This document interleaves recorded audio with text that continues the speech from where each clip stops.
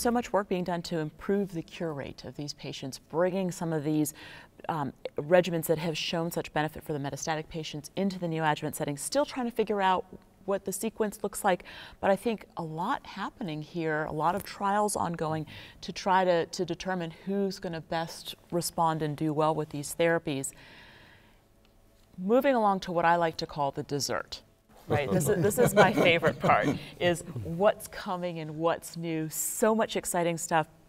Manuel, you have done so much drug development, particularly in the field of pancreas cancer.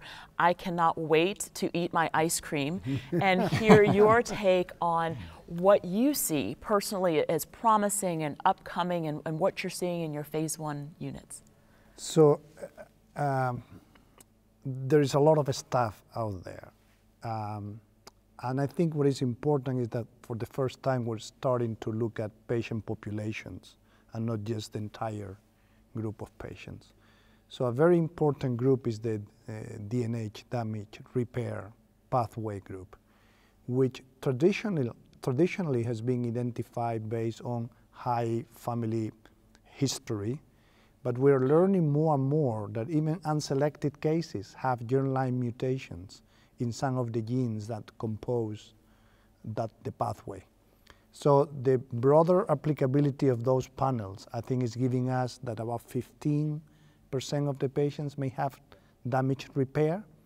And of course, PARP inhibitors, ATR inhibitors, those are the drugs that I think are more important and interesting in that particular group. So that's, I think, is a very, very interesting area. We haven't talked much, but we will talk probably before we finish, is about immunotherapy, right? And how has it been unlocked? So there is a lot of interest in combining agents with checkpoint inhibitors to try to do that. The diversity of studies is very, very broad. The ones that we're more interested, but that doesn't mean they're going to be the better, are CXCR4 inhibitors, CCR2 inhibitors. Even we started talking about the microenvironment and how modulating the microenvironment with FAK1 inhibitors, with pegylated hyaluronidase, may at the end of the day make the tumor hot for immunotherapy. So I think that's another big group of agents. STAT3 inhibitors, there's some very interesting data and a huge study being developed. We will see.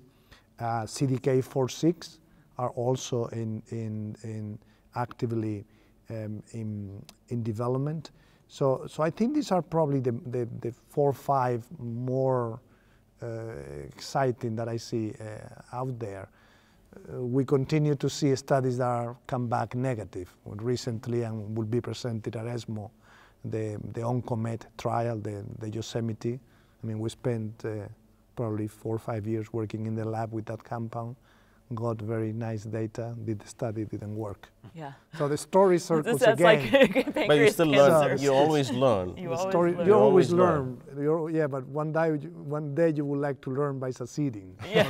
Well, I think, you know, from all the negative came a lot of positives. Yeah. Because we learned a lot along the way. There's no negative study. There's always a positive learning experience one way or the other. As and that's I like that treated pancreas cancer for a long time. I think this sets a beautiful stage. And one thing that I want to clarify, and I'm sure Manuel will agree with me, I can't tell you how many patients come into my clinic and say, I want the Jimmy Carter drug, pembrolizumab, for my pancreas cancer. And I know you alluded to the combinations. The combination's so promising. But for single agent checkpoint inhibitors, and I want you to announce it to the world, do those work in pancreas cancer? No, they do not. Yeah. They do not. We haven't seen none, except in the MSI, 0.5% that each one of us have seen a couple of patients. Yeah. No, they don't work.